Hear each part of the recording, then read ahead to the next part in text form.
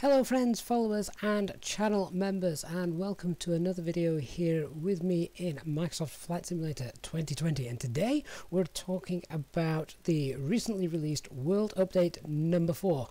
This covers France, Belgium, the Netherlands, Luxembourg, and well, it seems to have had some mixed reviews straight away. Now, for those of you that watched my live stream on the day that it was released, you will have seen me attempting to land quite badly in at Charles de Gaulle in Paris, one of the new updated regions, and it was impossible. The simulator turned into a slideshow. Now, I don't have the greatest PC in the world, so I have a Ryzen 5 3600, a GTX 1660, and only 16 gigabytes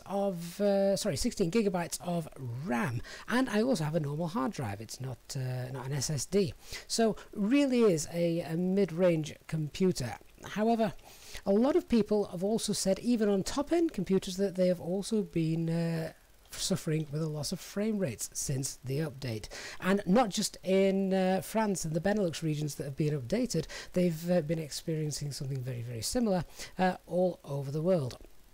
So how have I gone from what happened in the stream, which was about 3 frames per second, to this? Here we are at Charles de Gaulle, and whilst it is certainly not perfect, I'm sure you'll all agree that it is more than capable in terms of flying. I could quite happily fly around Paris and into Charles de Gaulle if the frame rates were like this, and I can tell you I have indeed, and it's been absolutely fine. We've had no issues whatsoever. So let's have a look at what I actually did in order to achieve this. And as you can see, as I'm panning around, that's where you notice those frame rates buffering a little bit, if you like, and struggling. If you're just moving forward or left, right, I'm obviously using the drone cam at the moment, and you can see that actually it's not that bad. So the first thing I did is I went to the content manager in my profile in the simulator this morning when firing it up, and I updated all of the packages that were out of date. Now, I don't have things like the Japan World Update in there, just because I very rarely fly in that area. So even though you may not have things like the Japan update or the American update, there are still some small packages which are available, which you really should go ahead and download, and they are kilobytes or megabytes, and they're very small. They literally take a few seconds each. Go ahead and download them, and a lot of them contain optimized data, even optimized buildings, which just look better and render a lot quicker and faster. They're all small. I had 9 to do this morning, so go ahead, do that. It'll take you less than 10 minutes, and that's number 1 ticked off.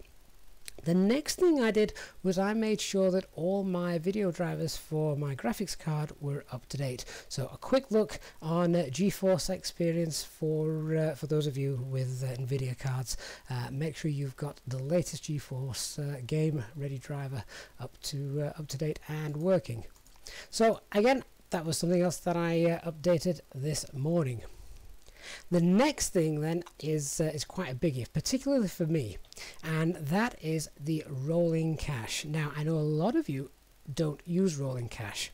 Well, every time we have an update from Azobo and Microsoft, you must update your rolling cache. You need to empty it, and then it will re-download again. Now, I set aside 200 gigabytes of data for my rolling cache, and I know what you're thinking. I'm sure you're thinking that is absolutely loads. Well, as I stream a lot here on Microsoft Flight Simulator, then it really does need it. And the reason you've got to update is because you're storing files that may no longer be compatible with the simulator since the update. So you need to get rid of those, and then it will re-download them. As you can imagine, re-downloading 200 gigabytes is a heck of a lot. So I normally set that to be done overnight. And that's the best way I can think of doing that. So 200 gigabytes, you may not want to have that much, but realistically for me it seems to have worked. What it now means is that all of this scenery here in Paris, a lot of it has been stored on the hard drive, and as you can see, the frame rates are coping far better than they did in the live stream 24 hours ago when I did that. And yeah, I just store so much, 200 gigabytes, set that aside because I stream with the flight simulator. I want to try and have I just want to try and relieve that internet bandwidth as much as possible, and it seems to be working. So the other thing then I will go ahead and do is have a look how many files have you got in your community folder. Now, a lot of you that fly on VATSIM, I know you want every livery going just to make model matching working, and I agree, it's great when it does, but I usually only fly around Europe, so I'll pick maybe 15 or 20 of the most popular airlines that fly around Europe, and that's all I will have in my community folder. So if you've got things like the Project Megapack, which has got hundreds of liveries, I believe it is now, isn't it? If you've got that, then they're things that can obviously slow the simulator down. And if we have a look in my community folder, you can see here, this is it. I've got a few of the most common liveries. And then we've obviously got the fly-by-wire A320 Neo NX, etc. But that's it. Occasionally, of course, if I know I'm flying to or from a specific airport that I've got a mod for, I'll pop that in there as well. But other than that, I try and keep that as clear as possible. So the next thing then that you will want to do to try and get your frame rates back after this update is, some of you, myself included, are going to have to tailor your settings. Now, we all want to run on Ultra, but as the simulator is becoming more and more detailed, it's proving it's just not possible anymore. So I went in this morning and I had a good look at what I'd got set, and I thought, you know what, I can probably do without the trees on high. I mean, I'm flying now at 5,000 feet. Those trees look pretty fine to me. What about the blades of grass? Well, yeah, if you're bush flying, fair enough, and it's all to do with the different types of flying that you're doing. As I'm flying airliners, the quality of the bushes, the grass, and trees really don't make that much difference to me. I want the buildings to still look quite decent, but for me it's probably more about the clouds. They're more important. So if I just stop this flight, I'll show you my settings, and then you can obviously play around with yours. So let me just have a quick look, go into the settings here. And I know a lot of you sometimes ask me to show these on streams as well, but there we go. So as you can see, we've got the VSync off, and rend scaling is just set to 100. And then if I just come down, so the terrain vector details, so where we've got oceans, lakes, roads, rivers, want that on Ultra because I think that's quite important, whether you're actually flying jetliners or whether you're flying GA flights. I think that's quite important to make the scenery look decent. Buildings on high, to be fair, I could probably turn that down to medium. There's not too much difference between medium and high, so that's another trade-off I could potentially make. And as I say, trees and grasses, bushes, etc., we can just leave those on medium. Object level of detail, if you're struggling, of course, you can reduce that a little bit. There's my volumetric clouds, and then everything else you can pause the video here and check these against your own settings, of course. But yeah, really, even on low settings, many people say just how good the simulator looks on low settings, so don't be scared to roll those back. You don't have to fly everything on Ultra. So if we just go back, and oh no, don't want to go there, let's hit resume.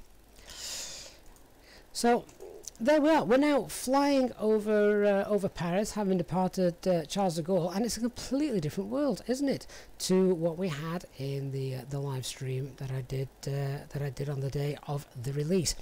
The other thing that could potentially, of course, is that on the day of the release, guess where everybody was flying?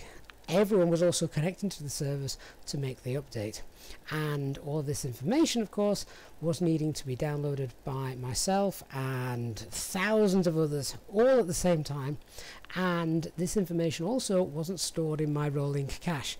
Well, now it is, and as you can see, it looks like we may actually be able to fly over France and land at Charles de Gaulle once again. I sort of put that on my blacked out list after yesterday. But thankfully, due to these modifications, it looks like we can come back and enjoy flying in Paris, which is good. One of the cities I like to come and land in. So just to recap very quickly those 5 steps. Number 1, update all the packages in your content manager. Make sure your video drivers are up to date. Rolling cache, you must delete that after you've done an update if you use it, and if you don't use it, I can certainly recommend it. It does help, as we have proved in this video. Remove things that you don't use or need drastically in your community folder, and finally, of course, tailor your settings to make sure that you're getting the best settings for the type of flying that you are doing. I'm going to let this video play out now, but that's all I need to say, really. What I would also like to hear is from you, the viewers. Leave any questions you've got down in the comments below, or anything else you found which really does help get your frame rates back after this update. The other thing, of course, is you'll have noticed on the ground at Charles de Gaulle I had static aeroplanes on there. Well, they didn't seem to be causing much of an issue. You can obviously remove those if they're not needed. I normally don't have those turned on when I'm flying on VATSIM anyway, because they're not required. But as you can see, just for the sake of this video, that worked quite nicely. So let me know how you're getting on with the new update in the comments, guys. I'll see you in the next stream. Thanks for watching. If you found this video useful, please also do consider hitting that subscribe button and turning on the notifications bell for information and obviously notifications of new content and when we have our live streams. Thanks for watching. I'm going to leave you with the final views of Paris. Bye bye for now.